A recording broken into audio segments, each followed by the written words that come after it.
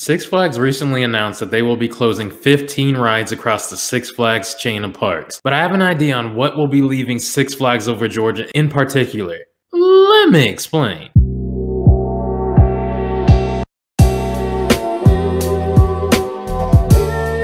Hey guys, Miguel here, back with a brand new video here today. Six Flags recently announced that they are closing 15 underperforming rides across the Six Flags chain in order to fund new rides each year as they normally do, but weren't able to for 2021 due to the global pandemic that impacted everything in 2020. After speaking with park presidents, engineers, and maintenance teams, Mike Spanos, the CEO of Six Flags, states that they have concluded which rides they will redeploy at each park, which rides need to be refurbished, and lastly, which rides they need to remove entirely and to reduce maintenance costs. But with that being said, I wanted to focus on my home park and discuss what I believe could and would leave Six Flags Over Georgia if anything were going to happen there. And what I mean by that is that a ride doesn't have to be touched at every park. So there are 3 rides in particular that I feel have the potential to be removed from the park. The first option being Harley Quinn Wild World. The Tilt-A-Whirl model isn't very appealing to the majority of park goers these days, especially one that isn't very exhilarating compared to the other rides in the Gotham City section of the park. This ride isn't very quick, exciting, it's kinda clunky, although they did do some maintenance on it for the 2020 season, which made the ride smoother and quieter. Plus I feel that the park with the whole new revamp of the all-new Gotham City section to a more modern, spacious, and cleaner overall look. They want to permanently get rid of the classic carnival look that the old Gotham City section had once before. Although people aren't too hyped about a scrambler that was added to the park, but overall removing this ride, Harley Quinn, would add more walkway to Mindbender and to the newly revamped Gotham City gift store. So I don't see anything replacing this attraction per se. Lastly, to mention as well that every ride in the park, from big to small, that was open or temporarily closed is mentioned on the website, but Harley Quinn Wild World, formerly known as Harley Quinn Spinsanity, is not mentioned on the website at the time of recording. Now you all may also be wondering, why would they rename the ride and add a new sign at the ride's entrance?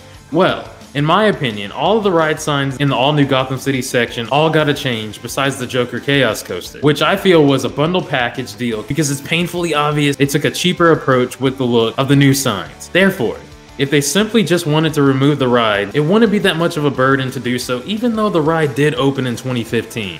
Next on this list brings the splashing down on the Log Jamboree. Now the Log Jamboree, manufactured by Aerodynamics, has been operating at Six Flags Over Georgia since 1968. This attraction usually operates from March till the beginning of November, but after that it closes for holiday in the park. A lot of you all may know that I am a huge water ride fan and definitely believe that the park is in dire need of more water attractions, especially in the summertime, as they help beat the heat of that scorching hot park. But one issue with this ride that also helps it, along with Dahlonega Mine Train, which was an honorable mention to be put on this list, but wasn't put on this list due to the same thing that might say the Log Jamboree is the history dating back to the opening years of Six Flags Over Georgia. So I didn't put Dahlonega on there because it's the sole opening day coaster at the park. But the Log Jamboree, I see facing a different fate possibly by leaving the park. I don't believe that this ride is safe, just like the first ever log flume located at Six Flags Over Texas is standing but not operating, and it's not being taken care of at all, and has nothing put in place like a plaque or anything to really pay respect to how iconic that ride actually was, being that it was the first ever log flume ever created at any theme park. Although the Log Jamboree has seen better days, it isn't the most mind-blowing flume ride in the world and is iconic at the park. I think it's possible it could leave, but I more so think that it is more on the verge of just getting refurbished. Just like Mike Spanos mentioned that some rides are going to get refurbished while other rides will be staying and others, 15 in particular, will be leaving. Plus I don't truly see that much of a benefit of the ride leaving the park because it honestly doesn't hold a big footprint at the park because it's lodged between the train tracks behind Daredevil Dive and the Georgia Scorcher. So it truly doesn't take up much space. So if, keyword is if the Log Jamboree were to leave, I feel like there's not much that you could put there to replace it due to the majority of the ride being hidden in the trees. But if they were going to put something there, just to say, then it would most likely be a flat ride of some sort. But if they wanted to put a coaster there, I can see how a 4D free spin could work more so toward the end of the ride here, which could be a pretty cool fit to have a coaster with a bright color scheme to complement the front entrance of the park with the newly painted Georgia Scorcher, Goliath that is in desperate need of a new paint job, and lastly, the beauty of Twisted Cyclone's blue and white color scheme, making it a great first impression. So adding a 4D free spin near the front could really show off the appeal of the coaster lineup at this park. Last on this list brings us to Thunder River Rapids. Thunder River Rapids, in my opinion, of the rides on this list that has the highest potential to leave the park. Let me explain. Thunder River Rapids operates as well mainly the whole season up until it starts getting cold. But this past season of the 2020 season saw this ride face many obstacles as it almost didn't open period for the 2020 season. Due to many maintenance and mechanical issues, the park, along with Thunder River Rapids, opened up for the 2020 season on March 7, 2020, which we were there to experience the opening day of the 2020 season. But unfortunately, during our time there at the park that day, Thunder River Rapids closed. So Thunder River Rapids is closed. It's closed today? Yeah. Why is it closed? It's not closed today. It's just under technical difficulties right now. Oh. For like 15-20 minutes. So it will open today? Yeah. Oh, okay. Well, thank you for letting me know. Alright, so Thunder River Rapids is currently down for about 15 to 20 more minutes. It did go down where the water, I believe, was leaking, and people were on the raft ride, and they had to be evacuated because it dried out. The water was being pumped in, and then it, I guess it ran dry. The water just disappeared. I know it's sunny out here, but it ain't that hot. But they're working on it right now, so that's really great. It should be back open in about 15 or 20 minutes, so just down for technical difficulties. But they're on it. Shout out to Six Flags. Everything's good.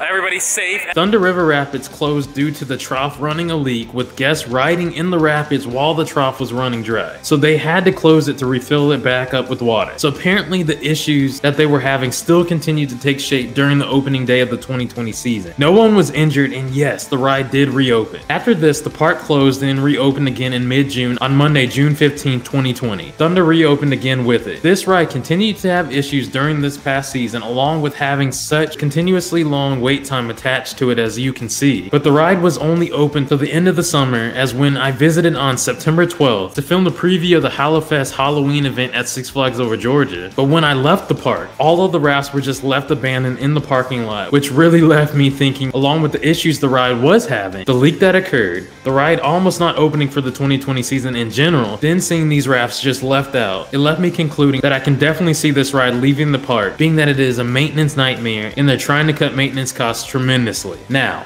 could this happen? Yes. Will this happen? Possibly. But what I feel could replace this, if it were to happen and Thunder River Rapids would leave Six Flags Over Georgia, would be an S&S launch coaster. Just like the new for 2019 Max Force coaster at Six Flags Great America. Even if it's an exact clone of that ride, I really feel that it will be beneficial to the park, being that the park no longer has a launch coaster since Viper, and is in need of a launch coaster to really round out Six Flags Over Georgia's coaster lineup. If you take an aerial view approach of the area where Thunder River Rapids currently is, you can see how massive the plot of land that Thunder River takes up, and if need be, there's so much unused parking lot space that can be utilized to expand. But to be honest, it wouldn't be necessary to touch the parking lot because there's already so much space where Thunder River Rapids is located currently. Plus, if you wanted to add in something else, you could remove the go-karts, which a lot of you are a huge fan of that being gone anyways, especially it being a pay-per-ride upcharge attraction. But in regards to a launch coaster that I'm referring to, this is what the majority wants, and I think it's doable within hopes that the Six Flags chain has a better 2021. Park attendance stays up,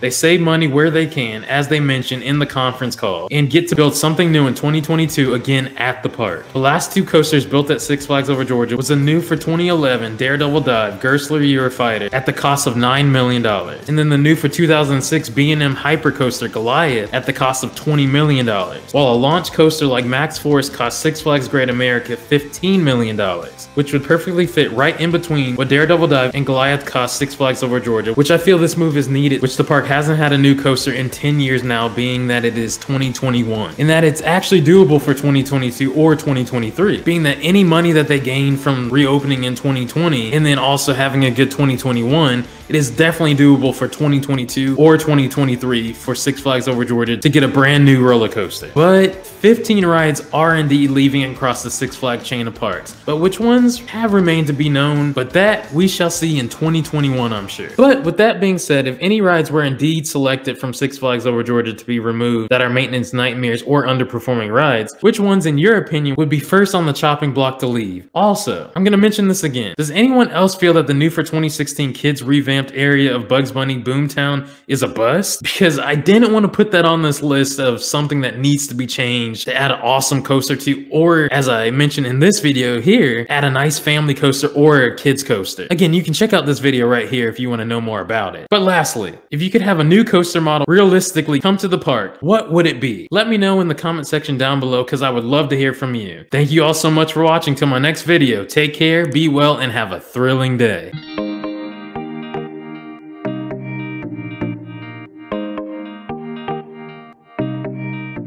So if you enjoyed the video, you can support the channel via Patreon, where we have all new live streams and exclusive content and giveaways that are dedicated to the patrons on the exclusive Miguel the Annual Passholder Patreon page. And also, if you like looking nice, you can support the channel via our merchandise shop at annualpassholder.shop. You can find amazing t-shirts and hoodies, such as this one, that you guys can purchase for the low. And feel free to hit that subscribe button and turn it from red to gray, and like this video if you enjoyed yourself. I'll see you guys next time. Thank you guys so much, and have a thrilling day.